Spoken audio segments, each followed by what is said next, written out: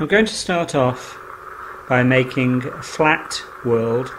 It's going to have no hills in it because I'm going to have flying saucers flying around on paths that the Kodu has to shoot, and I don't want too many hills in the way that may cause them to bump and crash.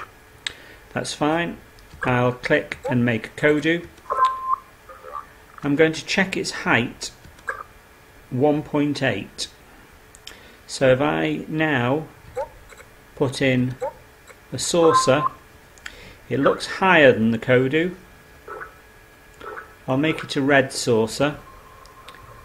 I'll escape and I'll right click on it and I'll change its height. Yes, it is higher, so if I drop that down to 1.8 so that it's at the same height as the Kodu, then any missiles that the Kodu fires at it will be at the right height to hit it. Now then, while I'm here, I'll copy that and I'll paste it in 3 times. I'll change that one to a green one, and I'll change that one to a blue one. I'm now going to see what happens when I play, and nothing happens because I've not told them to move. I'm going to actually get them to move along paths. I'll have a path around the outside, and I want them to follow different paths. So I'll have the red saucer follow a red path. It's on red. I'll make another path. This one will go across in a zigzag star shape. I'll make this one green, and the green saucer can follow the green path, and finally I'll make a blue path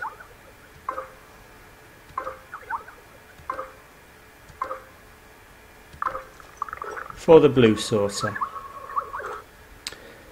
There we go. I will click back on the Kodu and I'll right click and I'll program it so that when it always moves, it moves on a path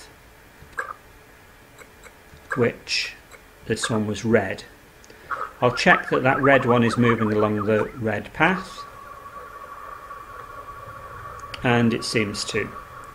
So what I can do now is, if I click back on the Kodu and I right click on that one that I've just programmed, if I click on row number 1 and I copy the row, I've copied that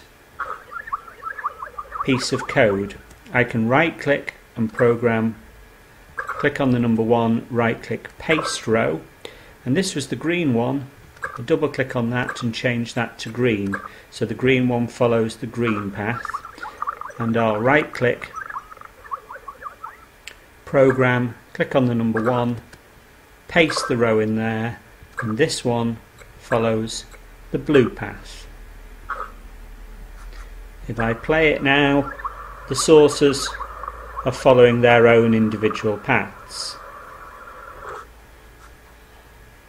I'm going to click on the Kodu, right click, change settings. I'm going to see what the settings are. I'm going to show the hit points and make their hit points 50. Now you get a little health bar across the top of each one of them. I will change its settings, show hit points for that one, change settings, show hit points for that one. I'll make the red one quite easy to hit. I'll right click on that one, change settings, and I will make that one a little bit faster, 1.5, and I'll make the blue one, change settings, I'll make that one 2. So now this one moves quite slowly, that one a little bit faster, the green one, and the blue one faster still. If I play it, that's working well. If I now click on the Kodu and right click on the Kodu and program him, he's not doing anything yet, so I better make him move. Keyboard arrows, move.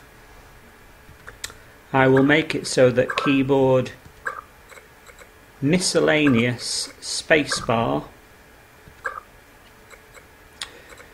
will shoot I could do blips, but they're quite quick. I could do missiles, they're quite slow. I'll start off with blips and see how they look. Shoot blips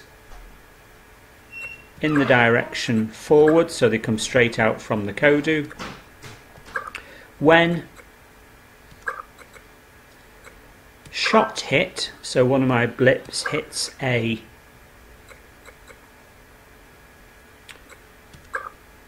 saucer,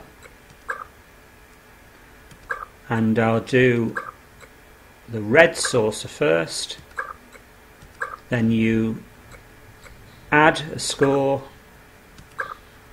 of 1 point. I'm going to copy that row,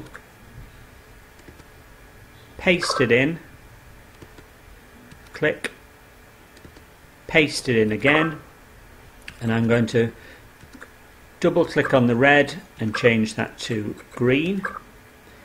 Double click on the points and change it to 2. The green saucer gets 2 points, and the blue saucer, which was moving a bit faster, gets 3 points. I'll escape and I'll play. I can now move and I can fire blips.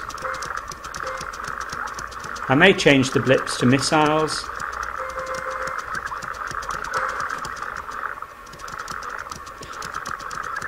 At some point, but I think they're okay at the moment.